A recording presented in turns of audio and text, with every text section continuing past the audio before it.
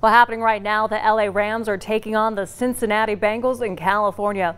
Well, the Seattle Seahawks didn't make it to the Super Bowl this year. Football fans still have a Pacific Northwest boy to cheer on.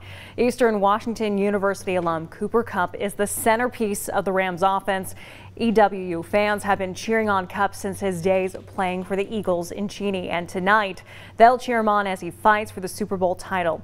Travis Green is at the EWU watch party tonight. How's the energy there, Travis? Hey, Cody. Obviously a lot of excitement here. It's at the 9 Bistro Bar celebrating Cooper Kupp. I'm joined by Kelsey, who's the head of the Alumni Association at Eastern Washington. So, Kelsey, what was the process of putting this together? Yeah, so we actually reached out to 9. They're actually Eagle-owned, so we love to support our Eagle-owned businesses, and said, hey, let's have a big celebration of Cooper because we're so proud of him, and we're calling it the Cooper Bowl.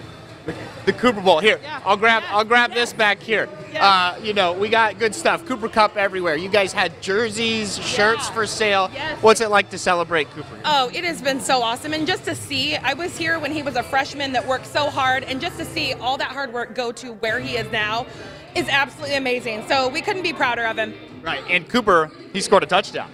Yes. So for all that don't know, that was the first Big Sky football player to score a touchdown in the Super Bowl. So we are stoked for him. So proud. All right, yeah. Kelsey, real quick, just what's it like for you to get all these Eagles here together? It's awesome, just to celebrate. We all some actually aren't Eags in here, and we welcome everyone. It's family friendly, and we're just excited to just be here to celebrate Cooper. All of us together, and we're also kind of throw some Go Eags out a little bit too. So yeah.